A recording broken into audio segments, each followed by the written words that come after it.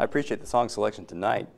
As we sang the song, Angry Words, and as we think about the love that expresses we ought to have and share with our brethren and one another, it fits right along with what we've been studying this morning as we continue tonight with 1 Corinthians chapter 13 and the study of the way that love is manifested, the way it's expressed. And as we pick up where we left off this morning, we had discussed this morning, of course, that the idea that the world has of love, it's very selfish, very self-centered, in that, looking for love, and it's really usually romantic love. And as people discuss in the poetic sense, the popular songs, that love is expressed in a way that what satisfies me, what gives me the pleasure, and how I find love for my enjoyment. And whereas the love we learned about in the Bible, the agape love, the perfect love, the love that God extends to us, and the love that we're commanded by Christ to have one for another, that agape love is a love that's committed to the benefit and welfare of the other's interests. And as we go through this, as we looked at beginning in verse 4 this morning, charity or love suffereth long and is kind, and it envieth not. It vaunteth not itself, it doesn't boast itself. It's not puffed up. It doesn't think too much of itself. They had a problem with in Corinth that they were thinking very highly of themselves, or having gifts of tongues. In fact, that may have been it was so demonstrative. It's the most exhibits so much more than any of the other gifts. It's so... And so they took pride in the fact that they could speak in tongues, and of course that with this they were getting puffed up. They're getting arrogant about things. And Paul was warning them, this is not about you individually, okay? It's about the body of Christ. And he discusses how the body of Christ having many members, each member working toward the benefit of the whole, just like the human body having its various members. And that every aspect of our human body, or the physical aspect, works toward the benefit of the whole. When you pound your thumb with a hammer, what's the first thing you do? The whole body focuses upon that pain of that thumb. It immediately comes up. You've heard the term sticking out like a sore thumb. That's what he means. Your sore thumb is, wow, get it, and you try to comfort it. Okay, and when you lose a seemingly insignificant aspect of your body, like you've stubbed your toe, your small itty-bitty toe, and you stubbed it, and it hurts to walk upon that. So as you limp along, you realize how important that little toe is in the benefit and the utility for the entire body. Without the use of it, you realize how important that little tiny member is. And in the same way with the Lord's body. So with that, Paul enters a discussion about love and how it's manifested, and how it is most important, a motive for doing all wonderful, great things for the kingdom. As he opens up in the opening verses of chapter 13, if he speaks with the tongues of men and of angels and have not charity or love, I am become as a sounding brass or tinkling cymbal. So we see the importance of love, because without that motivation, it's just, it's all vain. It becomes just big noise.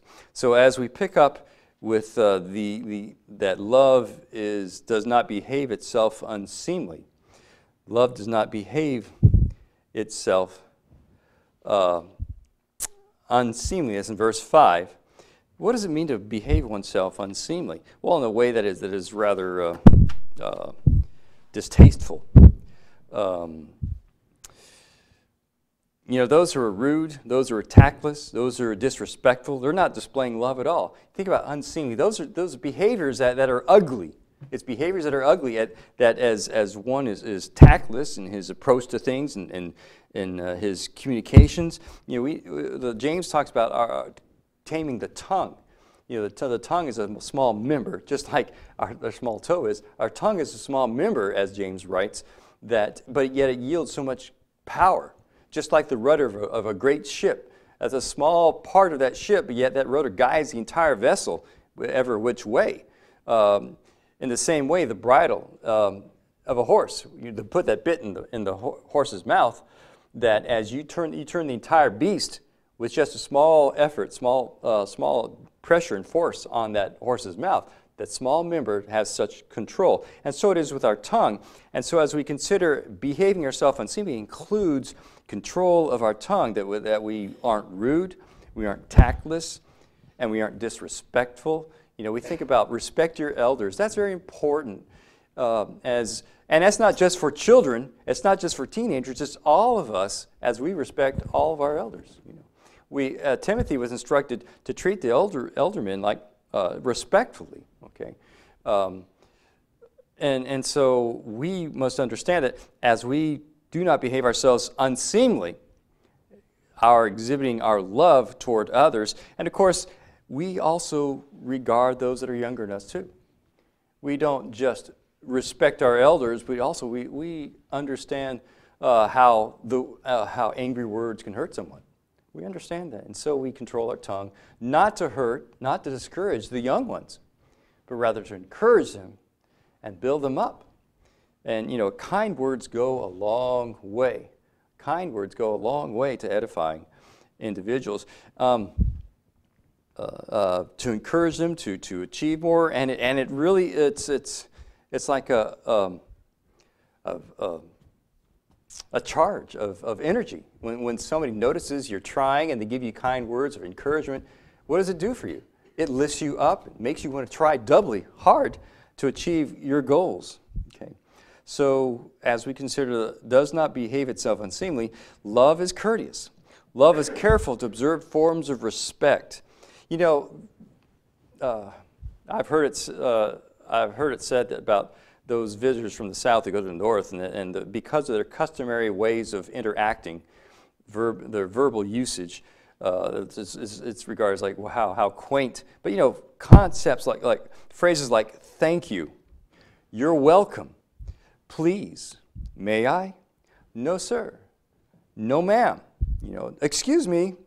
These are all expressions which show a healthy respect for others and the dignity of their being. You know, and it usually is, you consider the Southern way of life, usually uses those kinds of phrases in a way that is respectful of others, and it's not, and it shouldn't be just those of the South, of course not. Okay. As we consider the use of our interaction, what they would call verbal intercourse, that these just niceties, these forms of respect they are welcome to hear and warm to hear, and they're ways of behaving in a way that are not rude, not tactless. They're not unseemly, but rather they are courteous. Love does not seek her own. And that's probably the largest aspect of this. Love does not seek its own or her own. It's not selfish. It's not conceited. It's only interested in what benefits the others about him. Okay, look at 1 Corinthians chapter 10. 1 Corinthians chapter 10, verse 24.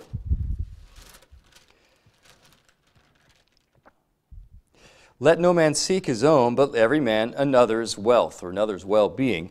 Whatsoever is sold in the shambles, then eat. He's discussing the eating of meats. But as he's discussing the eating of meats in chapter 10, that they should be concerned about the weaker brethren. They should be concerned about causing another to stumble. And the eating of meats that were sold in the common market, that they should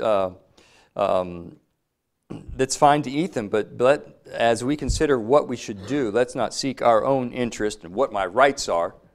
And that's a big statement here. I have my rights. I have the right to do this. I have the right to do that. Whereas the love that expressed in the Bible, we may very well have the rights. Okay, we may very well have the freedom and liberty, and we do have liberty in Christ. We have the liberty to eat the meats that were sacrificed to idols. But is that the best thing to do? Is that the right thing to do in consideration of others that we may influence and affect? So we consider also, the love that we might have, how do we influence and affect others? And as we look at our lives, we're not solely interested in ourselves, but rather we don't seek our own, but rather we seek the welfare and benefit of our brethren and those about us. Love is not easily provoked. Think about one who's not easily provoked is not easily roused to anger nor to irritation. My mother used to always tell me, you provoke me. Of course, what she meant is you're making me angry. You know, and that was a nice way of saying it, I suppose. But I was causing her to get aggravated with me and raising her ire. You know, and as we think about love is not easily provoked, doesn't mean it's not provoked. It just means it's not easily provoked. As we love others, whether it be our children, that we watch out how we're provoked, or others, you know, that it's not easily provoked to anger, to wrath. And you know, the saying, well, that's just the way I am. You know, when I respond like this, I'm hot-headed. I'm hot-headed, and that's just the way I am. That's no excuse. We have to understand that all of us have our shortcomings. All of us have our issues that we need to deal with so that we exhibit the love of Christ more positively, more effectively, so that when I say that that's just the way I am, that's a cop-out. That's a cop-out saying, I'm not going to change. I'm not going to control this in my life because I'm going to be what I want to be. Okay? So we have to understand I'm just that way is no excuse, and rather it should be that's what I'm dealing with. I have to overcome this. Okay? And that's my challenge I'm going to deal with. That's my challenge I'm going to attack, and I'm going to control it. You know, and when we look at those challenges in our own lives, when we talk about we read the Bible and we add those things to our lives, we pray that often. What do we mean by that? Let us add these things to our lives, and we ought to read the Bible, see what the mirror to our soul reveals to us, and make those adjustments, be willing to make those adjustments. And so as we add them to our lives, that means we adjust our behavior. We take control. We take control. You know, Paul said he buffeted his body daily so that his body would remain under his control. And so it is our bodies and our behavior and our tongue should be in our control, and we attack it every day, bit by bit. Some things take longer. Other things can be dealt with more rapidly. For instance, when we obey the gospel, we repent of our sins, there are things we stop immediately. We know that we just don't. But there are other things, aspects that take hold take hold of us before we realize what's going on in our reaction. And so we identify those things and we deal with those things. We pray about those things.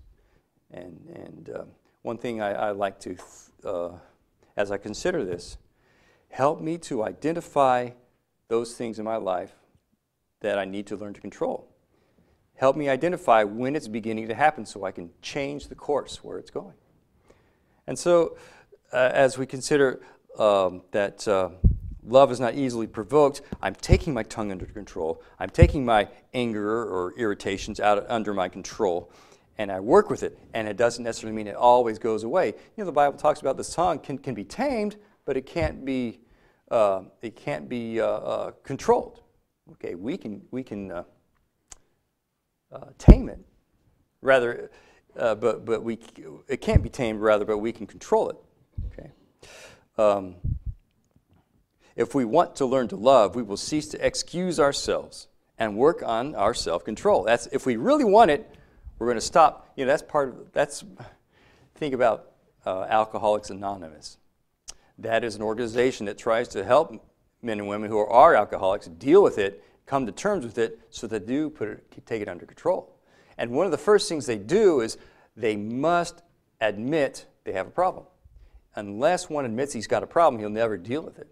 And so that's when we have to deal with being easily provoked, we have to admit, yes, I'm easily provoked. And so that's the beginning of our journey to control our temper, our tongue, or whatever it might be, so that we are not easily provoked. Proverbs 16:32 tells us that he that is slow to anger is better than the mighty, and he that ruleth his spirit than he that taketh a city. That's power, that's strength. When you can rule yourself, you are mightier than the greatest general.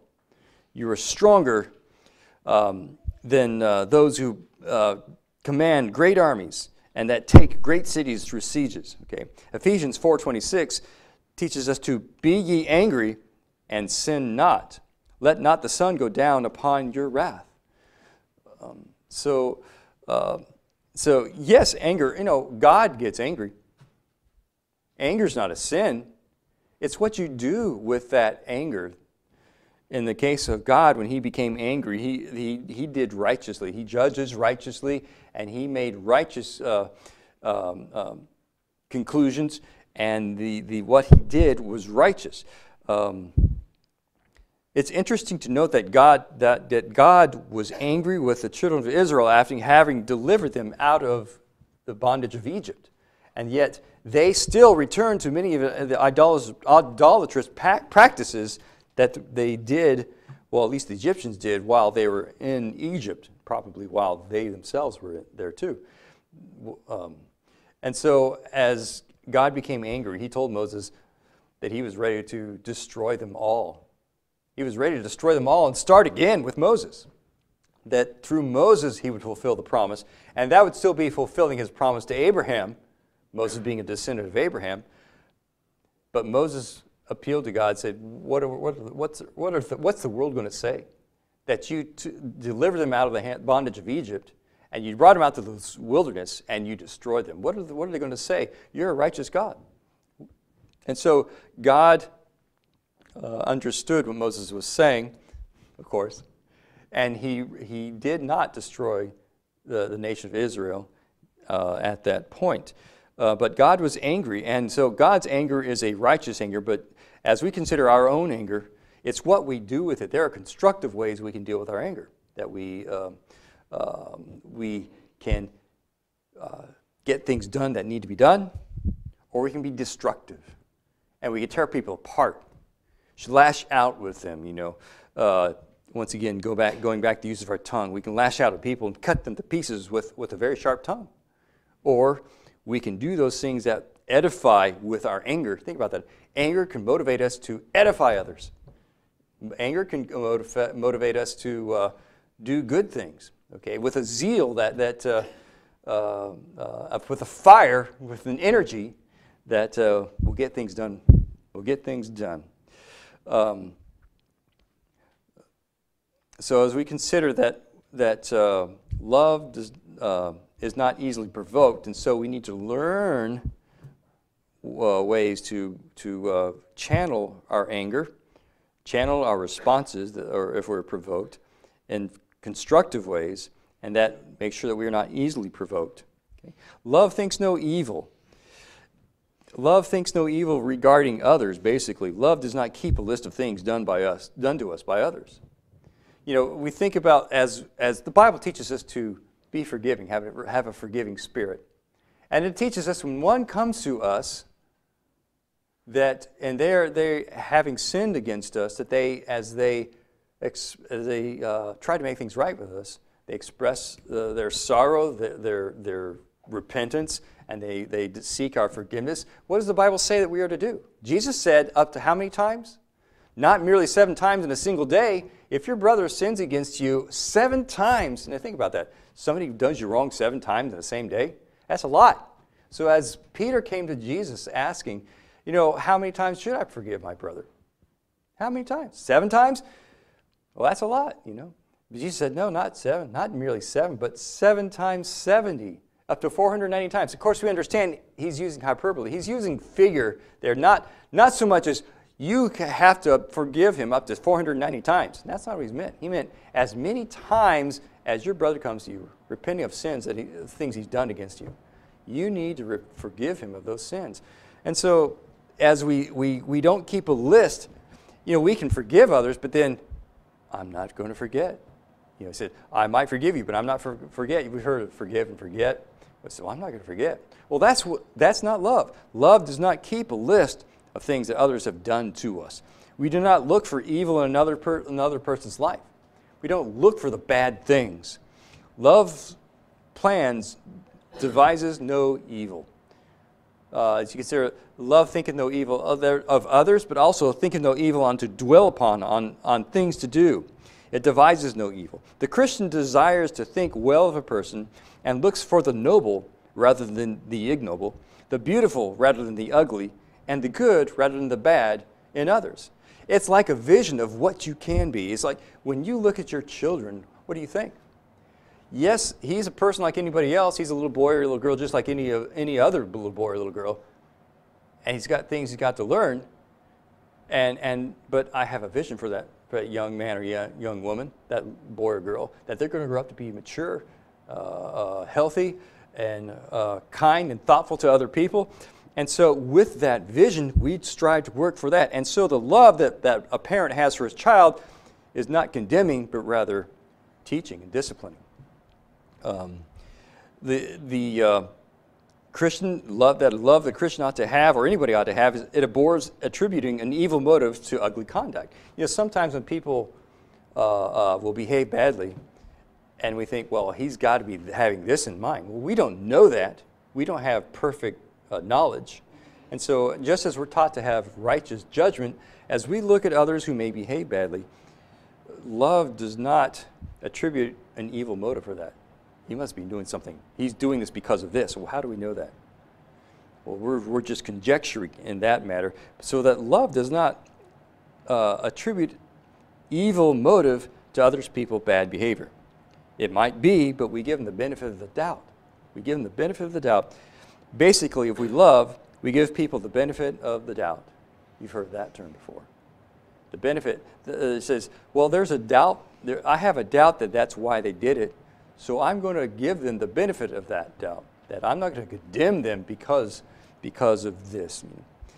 Love does not rejoice in unrighteousness. Of course not. As we consider our Father who is righteous and has forgiven us of our unrighteousness, and so as He has been so gracious and merciful to us, and we are commanded to love one another, so therefore we do not rejoice in unrighteousness. When we see evil going on, we don't rejoice in it. And when we see other people suffer because of their unrighteousness, we don't rejoice in that either.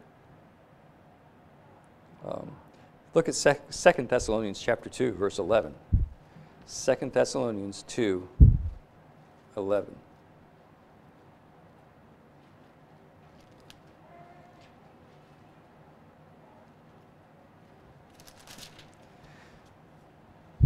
It says, and for this cause God shall send them strong delusions that they should believe a lie. Talking about those whose coming is after the working of Satan, those who are wicked and revealed. They're basically the false teachers. And as he sees it, for this cause God shall send them strong delusion that they should believe a lie, that they all might be damned who believe not the truth, but had pleasure in unrighteousness. They had pleasure in unrighteousness. They had pleasure in evil. Romans chapter 1 talks about those who denying God, having a knowledge of God, but yet they denied that knowledge. They denied His existence. And thinking themselves being wise, they became foolish. And they not only delighted in evil behavior, sinful behavior, debauchery, but they delighted in other people. If there was not enough that they themselves were involved, but also they delighted in other people. And so here there are those that will be condemned because they had pleasure in unrighteousness. And love is nothing like that. Love does not delight in unrighteousness. Look at 2 Timothy 2:19. 2 Timothy 2:19. Nevertheless, the foundation of God standeth sure, having this seal. The Lord knoweth them that are His, and let every one that nameth the name of Christ depart from iniquity. We're not to rejoice in unrighteousness. We are to depart iniquity. And so love does not rejoice in unrighteousness, but rather love rejoices in the truth. That's what we rejoice in. We rejoice in the truth. Christ brings us the truth, and that truth would set us free. And those that hear His voice, believe the truth, shall also be free. As He told Pilate that He brought the truth, and that those that believe the truth, that Pilate asked the question, "What is truth?" And that's a question that goes around all the time. Especially today when there are so many what they call they deny the fact that you can actually know anything with certainty. and they reject the idea that you can know something with certainty. Rather, so moral concepts of right and wrong are rather nebulous and can't be proven, and is rather dependent upon the situation. We call that situation ethics based upon what the situation is. Sometimes this activity is wrong, other times it's right, depending on what it is. And the problem with that is there's no absolute standard, no absolute. No absolute. And so the fact that we can know the truth, and that truth will make us free. Jesus said we can know the truth. And there's no doubt upon that. Look at 2 John verse 1. 2 John verse 1. We're discussing how love rejoices in the truth. John writing to, as he writes here, the elder unto the elect lady and her children, whom I love in the truth, and not I only, but also all they that have known the truth. For the truth's sake, which dwelleth in us, and shall be with us forever. Interesting that love will last forever, and it'll be in us forever. Grace be with you, mercy and peace from God the Father, and from the Lord Jesus Christ, the Son of the Father, in truth and in love. I rejoiced greatly that I found of thy children walking in truth, as we have received the commandment from the Father. So as he was rejoicing in learning that her children were walking in the truth, as we consider love rejoices in truth. And so as love, John, of course, we look at him as the apostle of love, because his first epistle deals with the commandment to love the brethren, and the proof of our love and love of God. And so as his discussion about love in 1 John, in 2 John, he says, he rejoices greatly that I found of thy children walking in truth. So he rejoiced in the truth. So he basically exhibiting this manifestation of love, to rejoice in the truth. Love bears all things. Love bears all things. Love is patient. Love is kind. Love endures maltreatment. Love bears all things. Galatians chapter 6, verse 2 teaches us that we should bear one another's burdens. There are burdens that we cannot bear alone, and these are the burdens that he's discussing. And in Galatians chapter 6, verse 2, he says, bear ye one another's burdens, and so fulfill the law of Christ. Fulfilling the law of Christ is what? To love one another. Bear ye one another's burdens. So as we help our brethren with burdens they cannot bear alone, to encourage them, to carry them along as we need to, so that they will not lose their faith. Remember, one of the aspects of the mission of the church is to keep those saved, that are saved, those who have obeyed the gospel. The Christian walk is not necessarily that easy. Sometimes things come down on an individual Christian, wears them down, beats them down. He loses his strength, he loses his resolve, and he needs encouragement. That's why we gather every first day of the week, and that's why we gather on the midweek Bible class, not just to study the scriptures, but we receive encouragement in our singing, in the preaching. Hopefully I'm encouraging in the lessons I teach, that we keep on going on, keeping the faith, and lose not our resolve to serve Christ and to walk in the light, because the reward is great. It is so great that all the suffering we might endure here on earth, all the hassles we go through, and all the persecutions and mistreatment that others, because they don't understand or they think we're ridiculous, because we believe in the coming Christ, it's all going to be worth it. Far more worth it than the effort we're putting in. Yes, we should put forth our 100% effort that we can. Unusual statement there. We should put all of our effort to walk in the light, because the reward is far greater than we can imagine. So the love bears all things. As we bear others, and as those we love, we bear all the difficulties that go along with that. Love believes all things. Love believes all things. It doesn't mean it's gullible. Love is not gullible. Rather, love believes, desires to believe the very best about others until proven otherwise. Jesus teaches us to judge righteous judgment. We should not judge harshly or rashly, but rather based upon the facts. And as love doesn't believe bad things about people until proven so.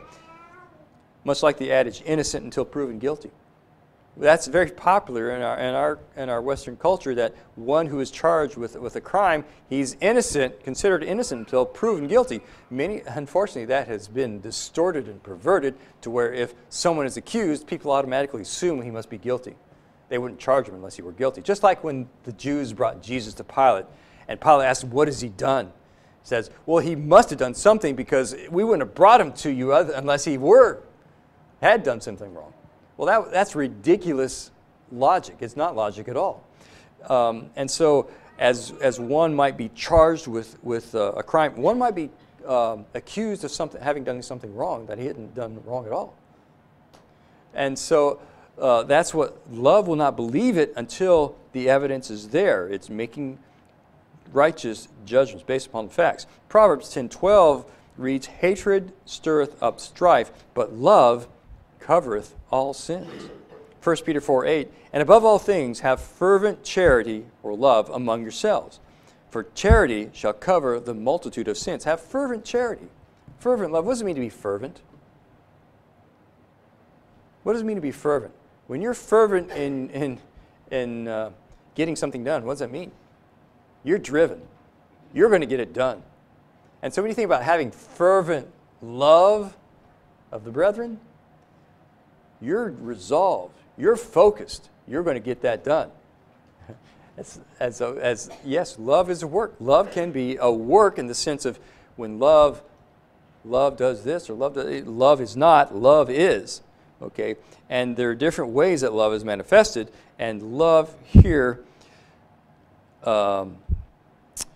believes all things.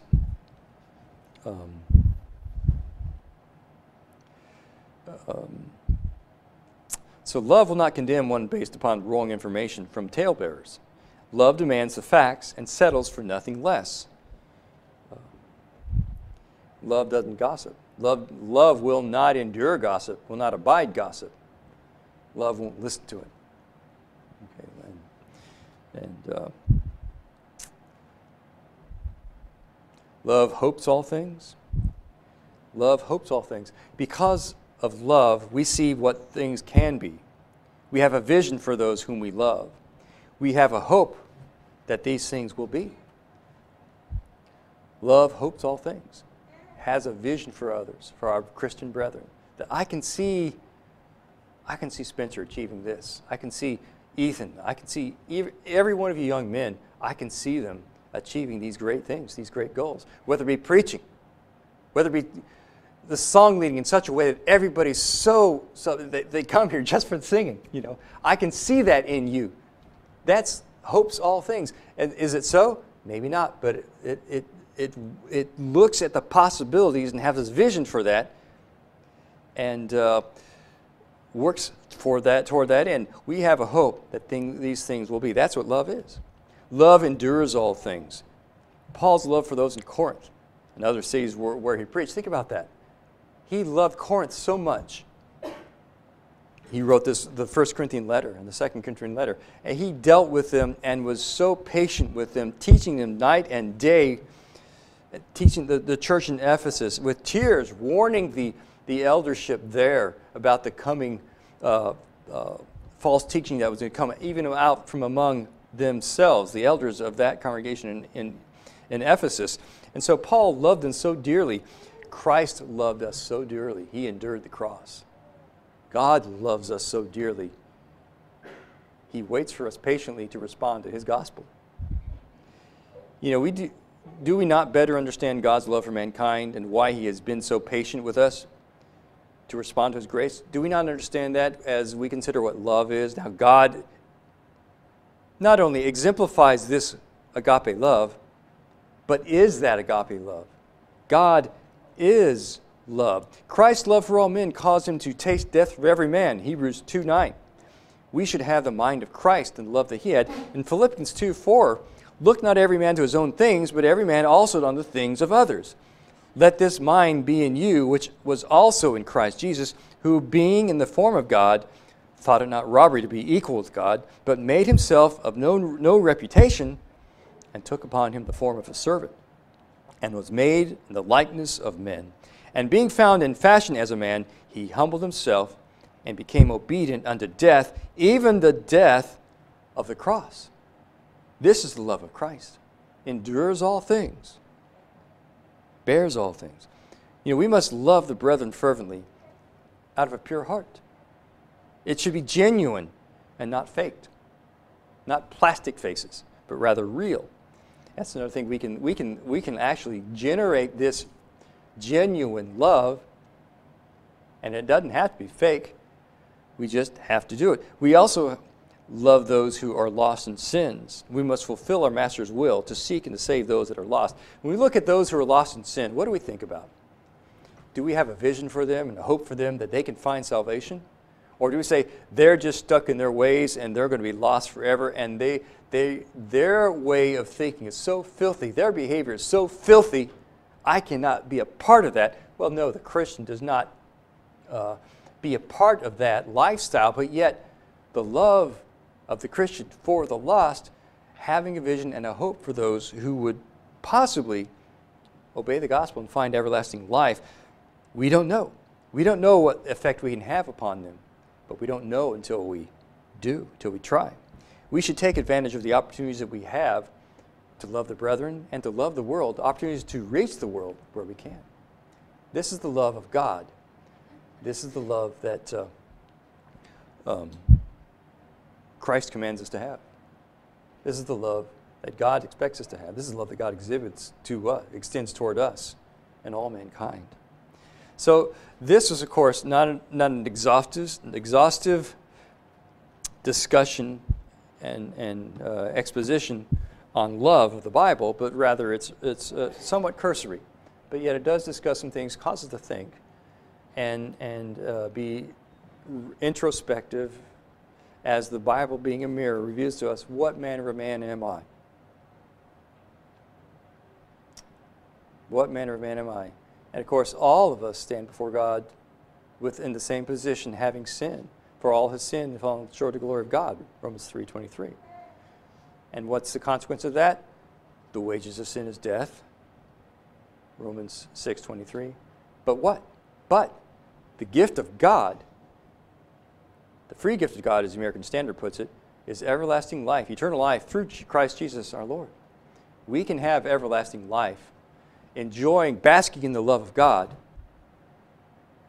in our obedience to the gospel.